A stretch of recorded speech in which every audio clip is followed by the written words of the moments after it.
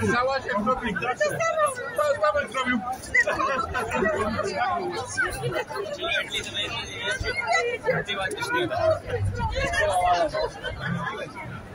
A pokaz się dawno skończył. Wszyscy powiedziały, że nie mówią sporek zapiął. Idziemy do muzeum.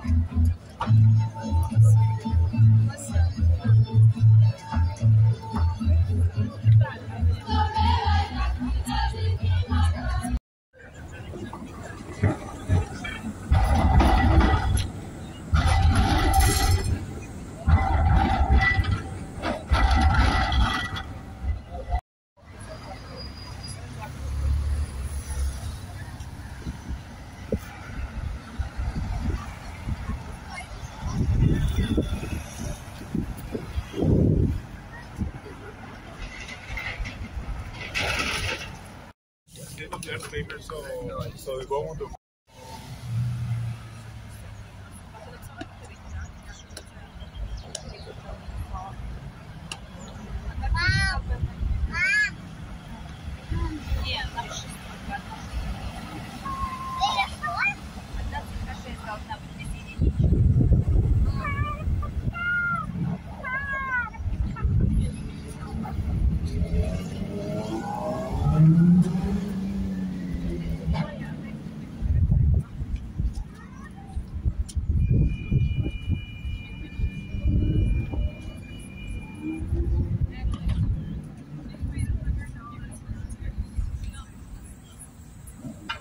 Yeah, dude. Oh my God. He said he took $100. He got scammed. He got scammed so hard. He said he got into a.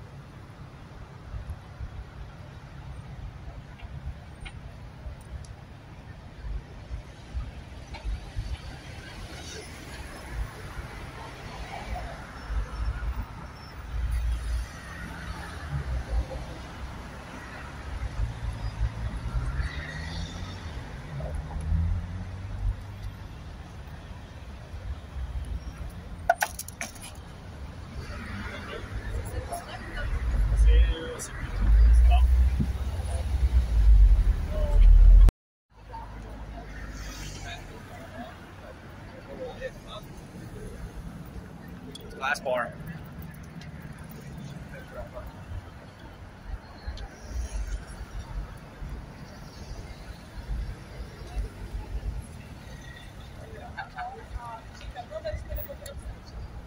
36 na to.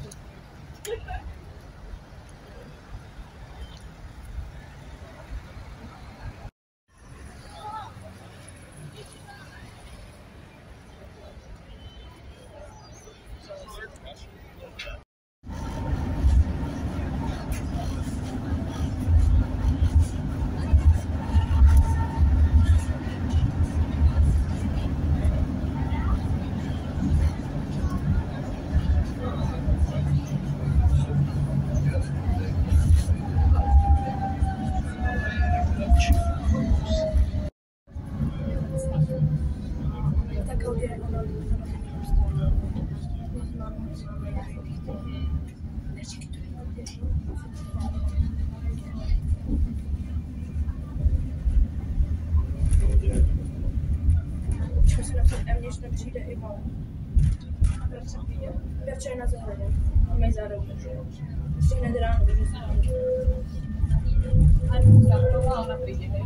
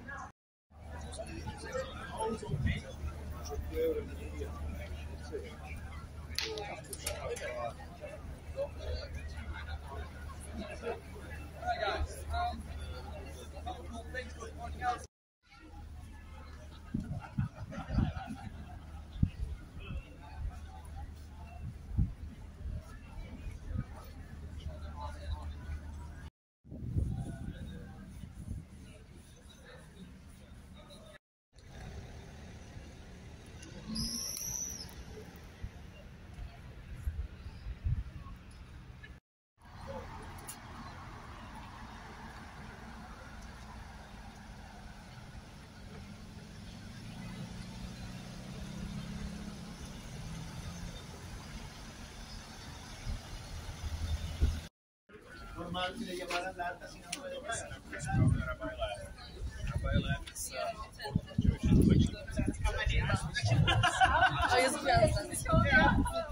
me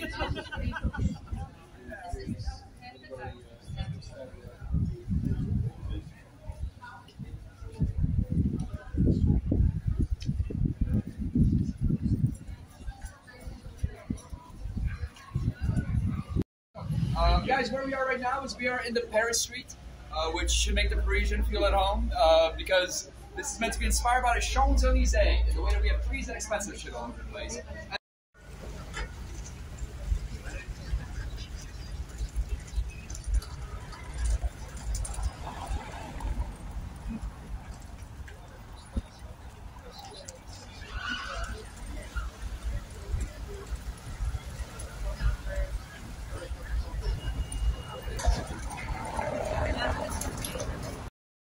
Franz Kafka. I think you should read him again as a had any colonies and we've never had any practice. Check IPAs for local beers. That is a cardinal sin. But I would say if you are getting an IPA, get a small one. Someone doing it to a big group, like 30 or so people. And as I start talking about the options, I feel like, oh my God. But 30 seconds into my tour, 100 people, because they sell beer on the streets in the city. Are those stores legal? No. Is anybody gonna arrest you? Most likely not.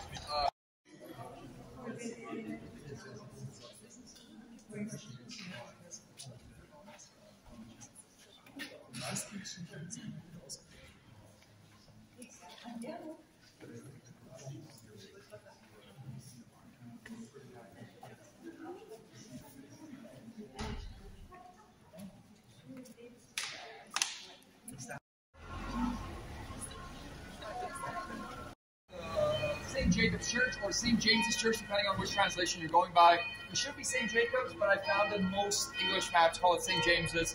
Just telling you in case you ever do want to go inside. When it does come to St. James's Church, what it's most famous for is for an ancient legend from the 15th century. As the story goes, inside you would have a statue of the Virgin Mary, a life-size version of the statue that was very inspiring. And by inspiring, I mean she had a golden necklace on her neck that people try to steal. The story goes, there's a young man who sees the statue, he wants to steal the necklace, so he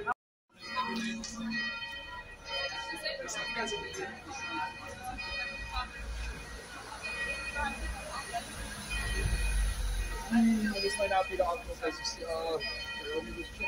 Nope, there's another tour guide over there. Alright, let's, if I can get you guys into this parking spot, basically. Get you guys slightly closer. Now, which is right outside of Charles University, which is established by who, when, what you guesses? Charles. Yes, I thought you guys something. Yes, 14th century. Before I speak about the uni, I'll speak a bit about drunk people. They have the bodies of men and women, but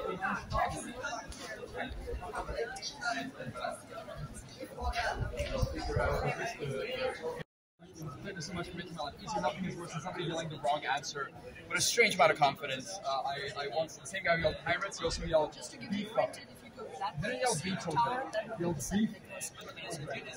So I got my dad a dog a couple of years ago after he retired, to like a Max and whatnot, and I really wanted to call her Beef Oven, but he said that's an inappropriate name for calling a dog. Anyway, the story of Mozart in relation to Prague starts off not over here, but in Vienna, at the premiere of The Marriage of Figaro. If you remember one thing from my tour, and one thing only, let it be this: Charles IV, 14th century. The grand majority of everything you're going to see in the city was established by Charles IV in the 14th century. If you've ever seen an old-looking building and you're wondering who built it and when?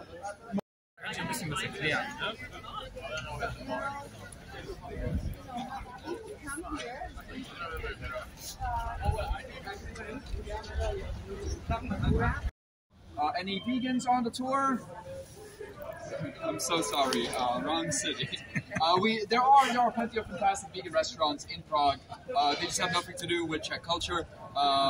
We actually do finish off our next really good vegan burger restaurant called Forky's, Forkys, that I can point out to you if you do want to go get a vegan burger. Any vegetarians? Again, I'm just sorry. If you look closely between the cobblestones, this is grass. No, I'm kidding. We have one vegetarian dish. We have one vegetarian dish to offer, and that is the fried cheese. Which the Czechs, we are a beautiful culture. We have so much to offer to the world. We are terrible.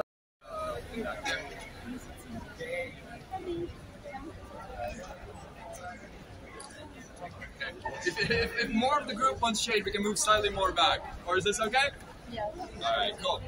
So guys, where we are right now is we are at the clock tower of Prague. It is fairly difficult for me to point and talk at the same time, so I'm just going to need a head nod that I know we're all looking at the same thing. Everybody see the clock tower behind me? Yes. Good. Nobody's legally blind, makes my job a lot easier. In the center of it, the complicated mechanism with the blue circle, red circle, black circle, that is the astronomical clock. Everybody see that one? Cool.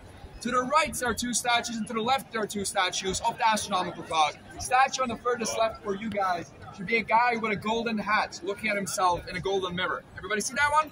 Yep. Those four statues all together are meant to represent the three mortal sins of man and death. Starting from the far left, we have the sin of vanity.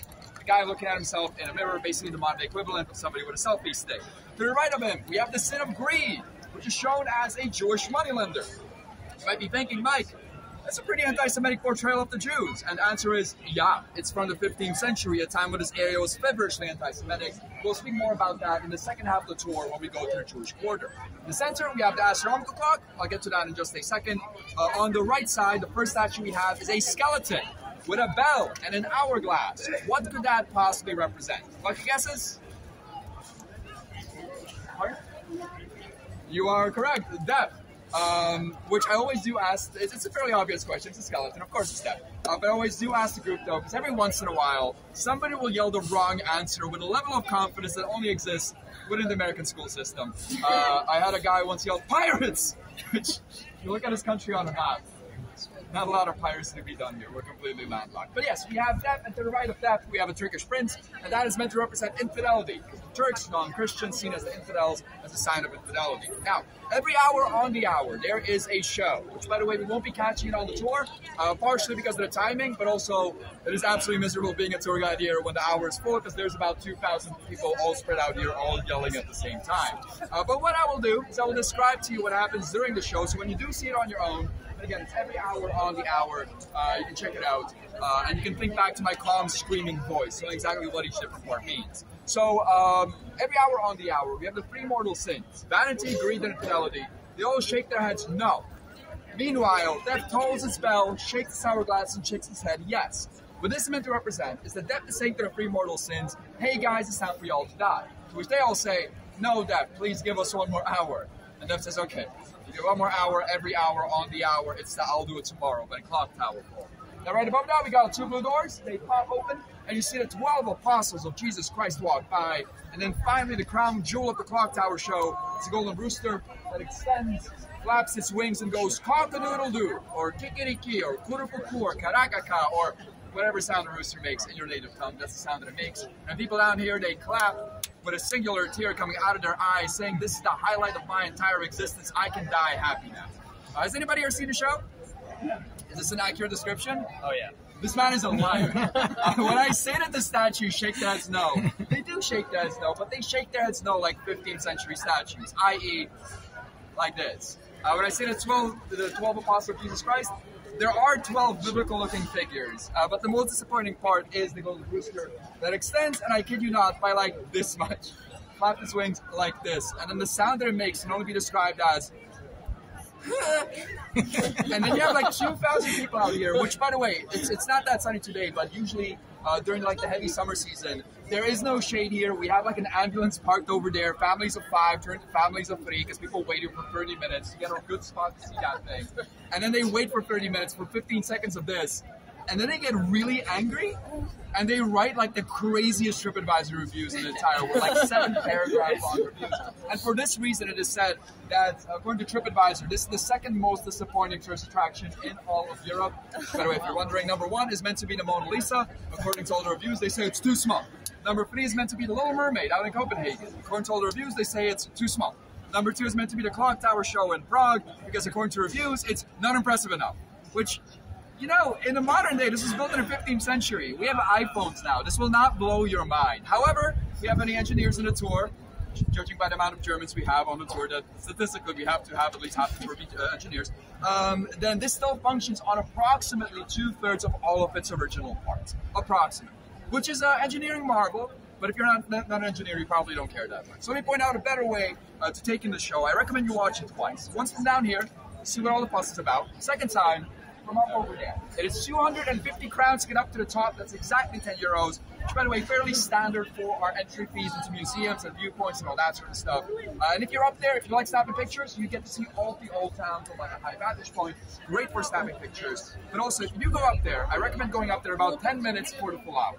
Because 10 minutes for the full hour, this area like crowds with people from all across the world, every race, every religion, every continent represented. And 10 minutes for the hour, they're all being adults, arms crossed, quite existential crises. But about 5 minutes for the show, people start smiling and they start showing each other their watches, and the couples put their arms around each other, people lift up their kids, and everybody's filled with this childlike excitement about the show that's coming up.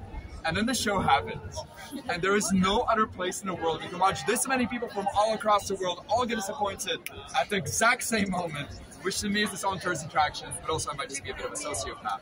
Well, that's a prominent question I get about the clock towers. Mike, how do we tell time if we're in the Old Town Square? Use the phone. But Mike, we want to use the clock tower. Oh, we added a second clock there in the 18th century, so it's easier to tell the time. But Mike, I want to use the bottom part of the clock tower to tell the time. Great. In the 19th century, black on white, over on the left side, we added a second clock, and then a third clock over on the right side as well. After this job for 9 years, I've learned that if I go into the 15-minute description of how to read time from this, half the tour goes into a mild clinical coma. If you are really interested, ask me one-on-one, but what I'll just do, I'll just point out a couple of really cool things about the astronomical clock instead. You guys look at the blue circle, red circle, black circle. Everybody see those?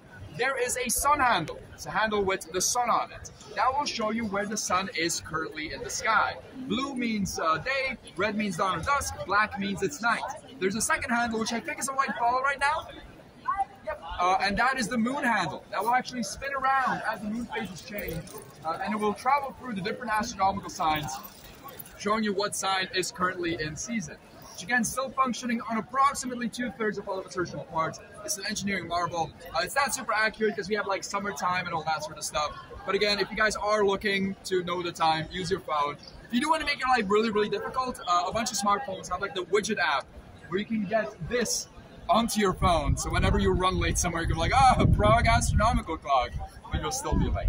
Last thing I want to point out while we're in this kind of crowded square is that building right over there. That is the Church of Our Lady Before the Teen, a beautiful, beautiful church, where the main question that I get about it is, like, how do I go inside? Because people do a circle around it, not find a door, do a second circle around it, still not find a door, and then just give up, go drink beer. Standard movement for Prague. But when it does come to this church, if you guys look, sometimes during like religious holidays, they'll open up the back doors to make entry more obvious and easier. But on regular days, to get inside, it's a bit of a strange path. If you guys look, there's these two big buildings blocking the front of that church. Everybody see them?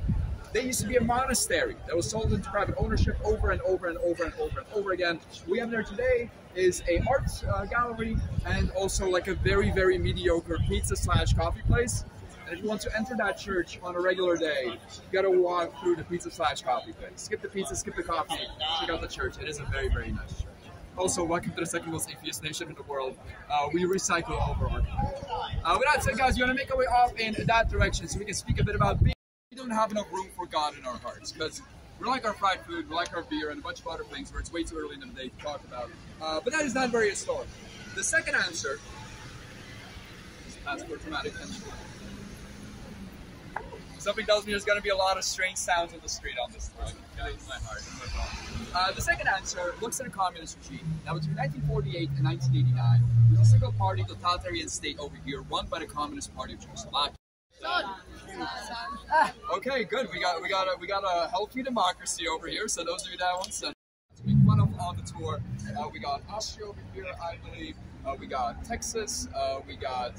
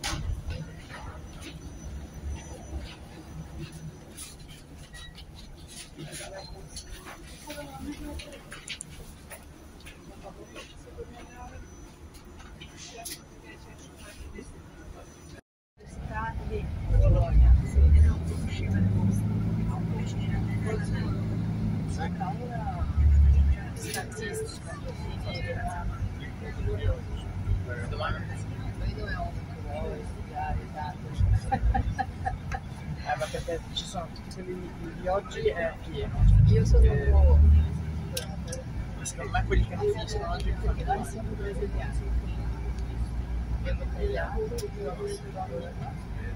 lavorare e lui a Bologna.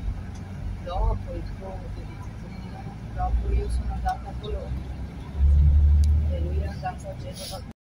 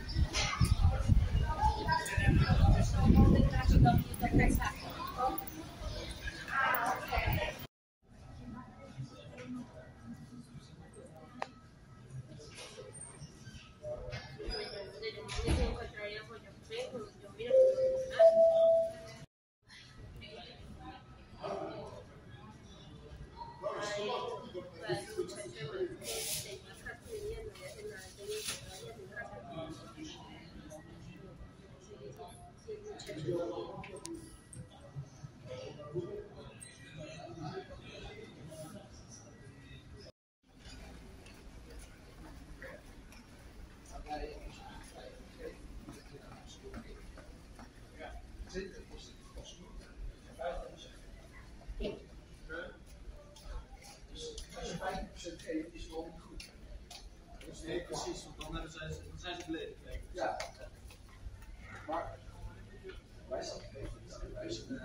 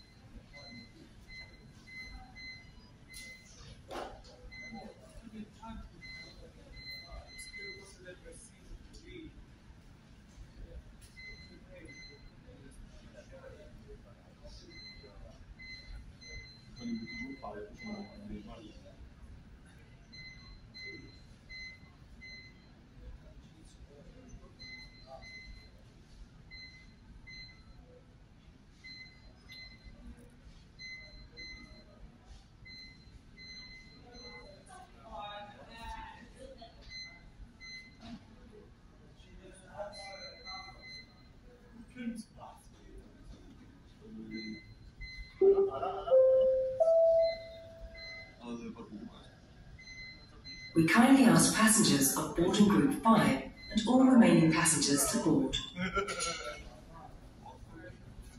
Nyní žádáme cestující v nástupní skupině 5 a všechny ostatní.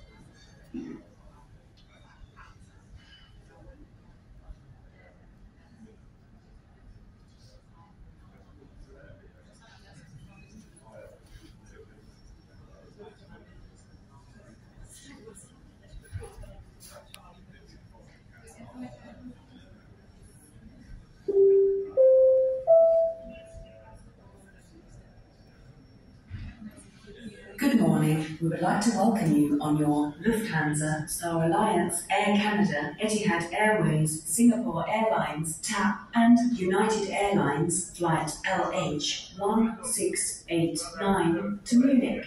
We kindly ask passengers with babies or children up to the age of 5, passengers with reduced mobility,